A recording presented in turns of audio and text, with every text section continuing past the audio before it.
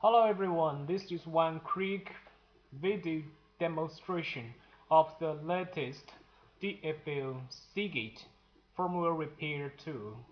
Now for the hardware, we have upgraded the hardware to the USB 3 design, and it supports 3 hard drives at the same time for Seagate firmware repair, 2 SATA and 1 IDE hard drives. Now let's enter the latest version of the Seagate program. Here users can select the SATA and or PATA channels, though each drive work in independent channels and they don't affect each other. Here I select the SATA channel, click OK to enter the program, and power on the hard drive. So it gets ready. Now I enter the program. The DFL Seagate firmware repair tool supports both the old Seagate hard drive and the new Seagate F3 hard drives. So this hard drive I connected is my F3 hard drive. I enter the program and open details. Okay, come file. Click OK. DRL found. Create it now. Yes. Okay.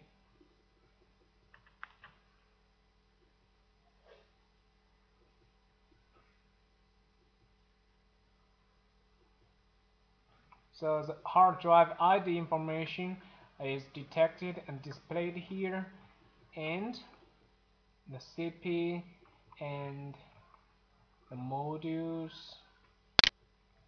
the firmware package information, module list, module count are all listed in the log window. Here users can work in the COM terminal, so users can type commands to fix the hard drives in this window.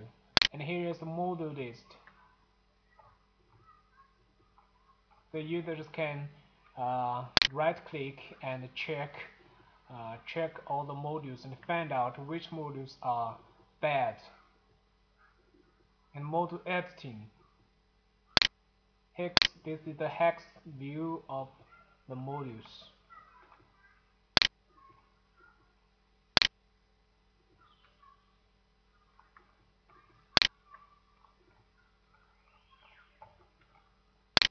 So let's check the functions for the DFL Seagate hard drives. Common solutions.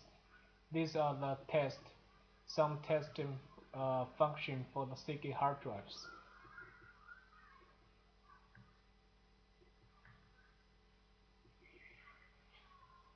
So users need to know to work with the Seagate hard drives. It is a must to connect the COM connector and COM cable. So you can use the common firmware repair solutions. We call this one button fix and quick solutions to the firmware failures. Remove password. Set max LBA. LBA to CHS. Yeah, find out the head number of the LBA. ROM operations. We read ROM adaptives. Though this ROM adaptive is not the original ROM, but it's used often for the F3 hard drives during the head swap. After the head swap, you need to edit the ROM as well.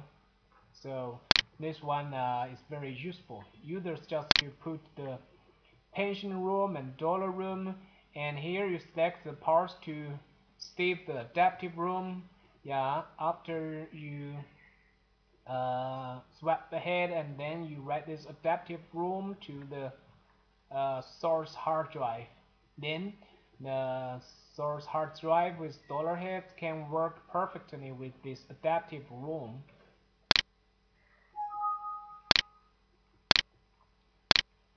firmware operations obtain the SA information, read-write modules, tracks, read-write CP, read all resources, as well as read.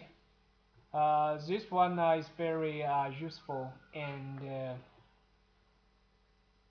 common, as well as file scan, key data module, read test.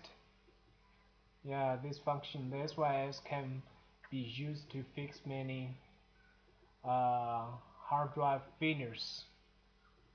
You just need to, scan the SYS file and clear it or replace it. It's very useful. And here we can find one new function, the common firmware extraction. We can use the common firmware and back up the playlist and the translator name and also the ROM. You need to back up these key modules and then write common firmware and write back the key modules we just mentioned. Then we use this way, this new way to repair the Seagate F3 hard drive. Defect management. So users can clear defect list, format, smart operations, view smart, clear smart, reset smart, translator, edit please clear end list, single LBA, to fix restore translator to fix the sector access problems, the common firmware failures. We can use this one to fix. Format with GP list, these ones are used to refurbish the F3 hard drives. Scan to defect list, add playlist. These ones are useful here to refurbish the hard drives. Advanced, edit the RAP, CAP, and SAP. For advanced users only. Usually we don't recommend common users to use these functions.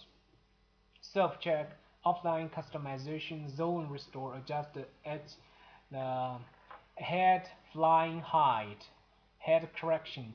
These ones are used to refurbish hard drives too.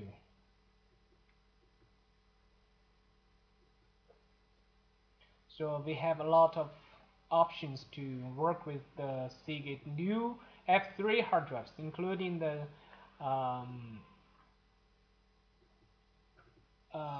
new DM series. So you can find a lot of functions for within the DFL Seagate Firmware Repair 2. So this is one quick view for DFL Seagate program 2. Thank you for watching this video.